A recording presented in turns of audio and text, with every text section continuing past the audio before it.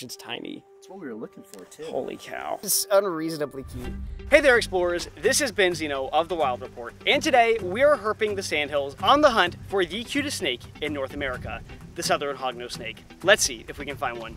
Josh, what are we gonna find today? Hopefully a king. I think we're gonna get a loggerhead musk turtle and nothing else. More scorpions. Sam? That's a good prediction. Scarlet King. Fortunately, the Hogtober luck was with us, and after only a few hours of herping, we had our first encounter with our target species. Okay, what we've got here is an adult Simus, an adult southern hognose snake.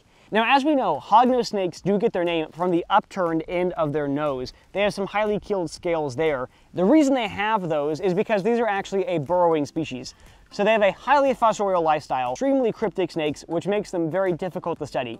And it means that we don't have a ton of information available about their populations, whether or not they're going up or down, and that's why it's been so challenging to get the species listed at the federal level. But definitely the more that we fragment and decrease the amount of this very specific kind of sandy soil habitat they depend on, the worse our beautiful southern hognose snakes are going to fare. Adult southern hognose snakes will only get about 12 to 24 inches long at absolute maximum size. And while it's sitting in this leaf litter, you can see that that pattern is extremely cryptic. It looks just like the leaf litter.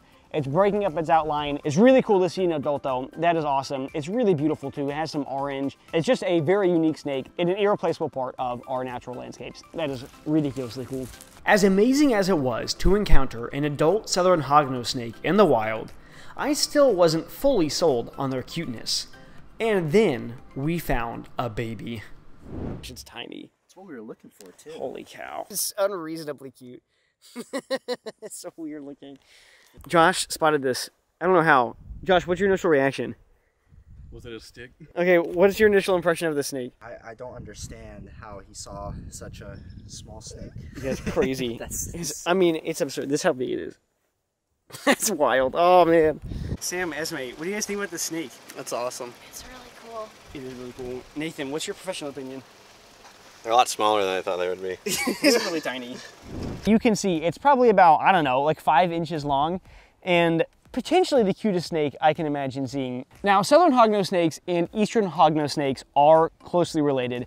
They are the only two species of hognose snakes that exist in the southeastern U.S., and both of these guys are rear-fanged toad specialists. Toad and frog specialists. So you can't see them when his mouth is closed, but if you were to open up wide, you would see two teeny little fangs kind of in the back of his head. And those two fangs secrete a mild neurotoxic venom, and they pop toads when they inflate, so they can swallow them effectively. Southern hognose snakes also exhibit a unique anti-predatory behavioral response called death feigning, where basically they roll over, curl up in a ball, and play possum. And this is a behavior that is only shared with their close cousin, the eastern hognose snake. Now, unlike their cousins, the eastern hognose snake, southern hognose snakes are extremely small. And that means they're also eating far smaller amphibians. So typically, southern hognose snakes are going to feed on things like ornate chorus frogs or oak toads out here in these sandhills habitats where they live. Because southern hognose snakes are actually a habitat specialist. You can only find them in the sandy soil areas, dunes, longleaf pine woodlands. Now, unfortunately, because our southern hognose snakes are habitat specialists, they are not doing so hot in terms of overall population numbers. In fact, these are a species of special concern in many states, even though they don't have federal listing status.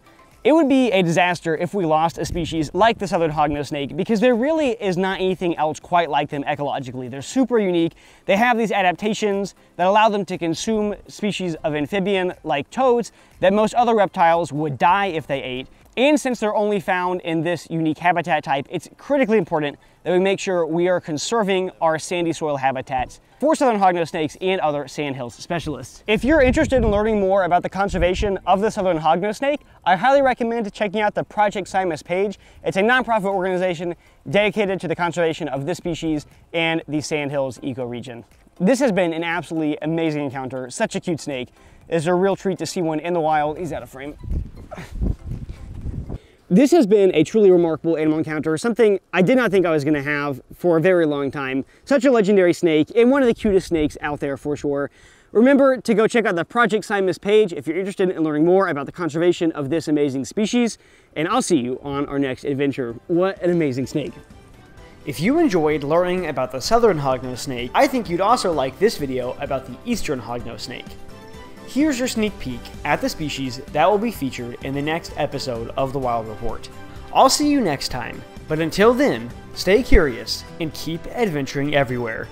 This is Ben Zeno of The Wild Report, signing out.